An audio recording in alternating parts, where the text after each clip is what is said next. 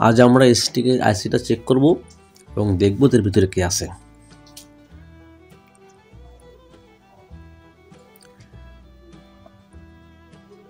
Ground voltage,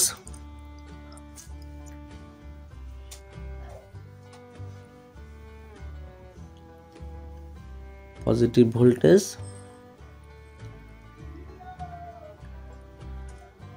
negative voltage এখানে যাবে। Ground voltage, positive voltage এবং নেগেটিভ ভোল্টেজ দিলাম। এসি কারেন্ট দেব,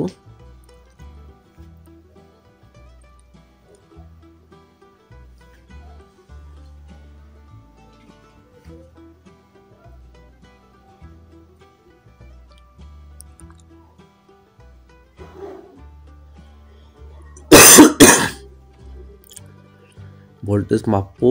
ground voltage, positive voltage 44.5 voltage, negative voltage 44.4,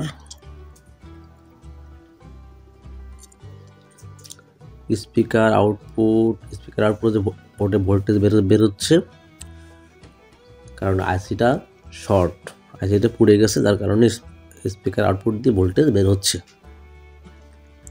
speaker output দিয়ে কখনোই voltage বের হবে না, কিন্তু এটা দিয়ে বের হচ্ছে, তার মানে এসটিক আইসিটা খারাপ।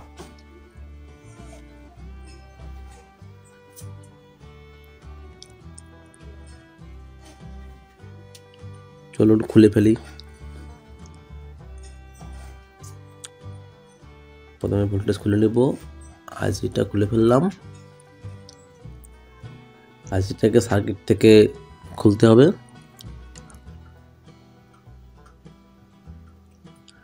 এখন আমরা আইসিটা খুলে ফেলবো, হিটসিনের সঙ্গে বডি খুলে ফেলবো। খুলে ফেলছি। আমরা 4টা ট্রানজিস্টর দেখতে পাচ্ছি, 4টা ট্রানজিস্টরই মেইন ট্রানজিস্টর। চলুন চেক করি ট্রানজিস্টরগুলো। এখানে 2টা পিএনপি, 2টা এনপিএন ট্রানজিস্টর আছে। 1943-5200 যেমন থাকে ঠিক same system, PNP and NPN. 2টা পিএনপি, 2টা এনপিএন আছে এখানে।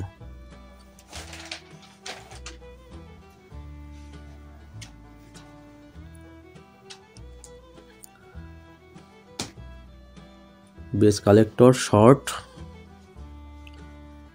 বেস আর এমিটার শর্ট।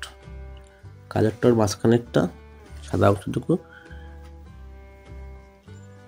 শর্ট মনে হচ্ছে, কিন্তু আমাদেরকে এটা ডিসকানেক্ট করে চেক করতে হবে।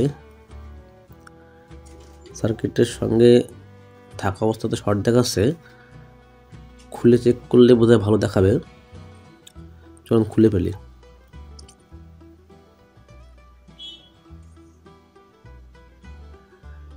লেগগুলো সাবধানে খুলে ফেলতে হবে চেক করার জন্য।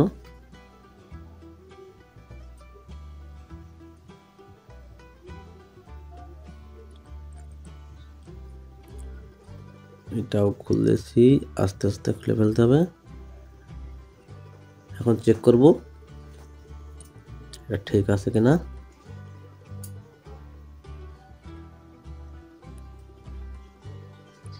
সেম ট্রানজিস্টর মাপের সেম সিস্টেম, আমরা যেভাবে ট্রানজিস্টর মাপি সেম ভাবে আমাদেরকে এই ট্রানজিস্টর মাপতে হবে। বেস কালেক্টর এমিটার যেভাবে আমরা মাপি।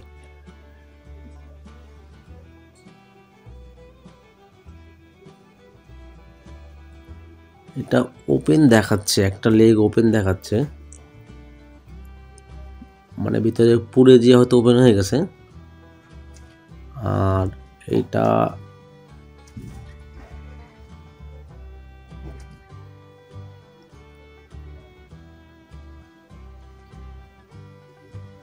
শর্ট দেখাচ্ছে, সব ঠ্যাঙ্গি শর্ট। হ্যাঁ, এটা শর্ট, দুই পাশেই শর্ট। এই 2টা খারাপ, 2টা ট্রানজিস্টরই খারাপ। এখন আমরা এই 2টা চেক করব। চেক করার পূর্বে অবশ্যই আমরা লেগগুলো ডিসকানেক্ট করে নেব, নয়তো ভালো চেক করতে পারবো না। খুলে ফেললাম। এখন আমাদেরকে চেক করতে হবে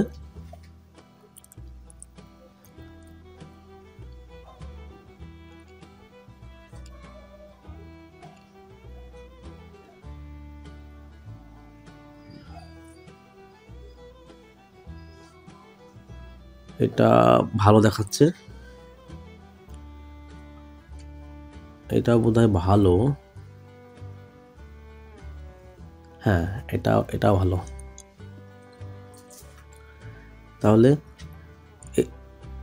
দুইটা খারাপ দুইটা ভালো। আমরা আটা খুলে ফেলি, দেখি ভিতরকার কি অবস্থা।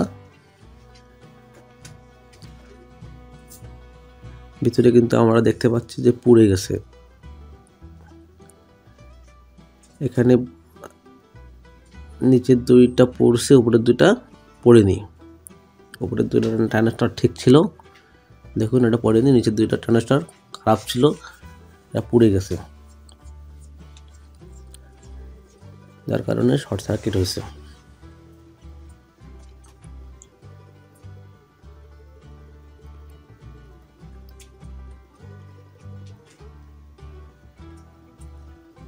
চলুন আমরা ট্রানজিস্টর 4টা খুলে ফেলি। খুলবো তার আগে একটু টেস্ট করে নিই। টেস্ট করার আগে অবশ্যই আমাদেরকে সার্কিটের সঙ্গে লাগাতে হবে। আমরা আবার কানেকশন করে ফেললাম।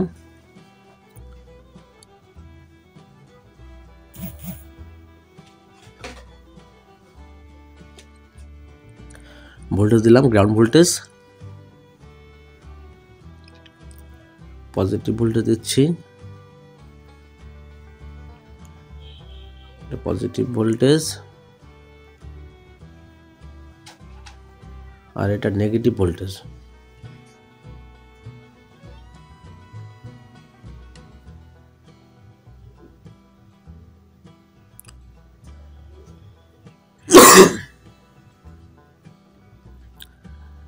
গ্রাউন্ড থেকে ধরেছি, এটা স্পিকার আউটপুটে ভোল্টেজ আছে, স্পিকার আউটপুটে ভোল্টেজ বেরোচ্ছে। বিজো ভোল্টেজ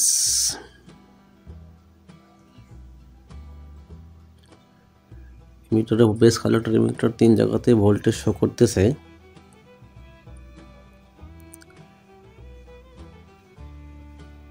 ট্রানজিস্টরের সমস্ত লেগেই ভোল্টেজ শো করতেছে। আমরা খুলে ফেলি ট্রানজিস্টরতে 4টা পেস্ট দিয়ে সুন্দর করে হটগান দিয়ে খুলবো। আমরা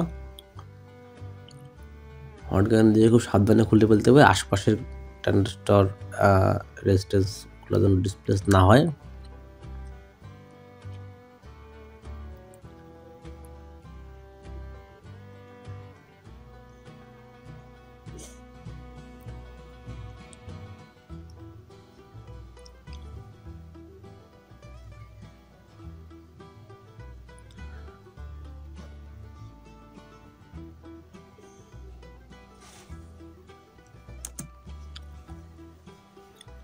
একটি খুলে ফেলছি।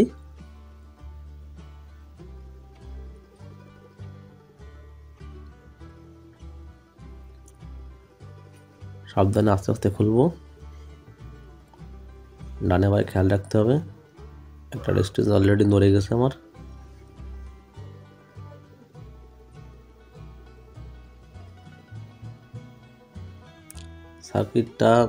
সার্কিট হোল্ডার যদি ধরে নিতে পারলে ভালো হতো, আমার সার্কিট হোল্ডারটা খুঁজে পাচ্ছি না।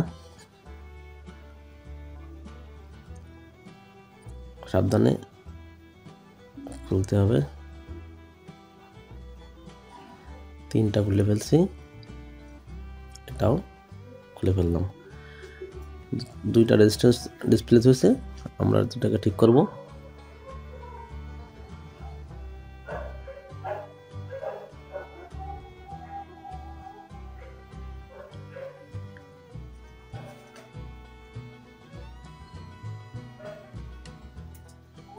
আস্তে আস্তে রেজিস্ট্যান্সগুলোকে তার জায়গায় প্লেস করে দিলাম।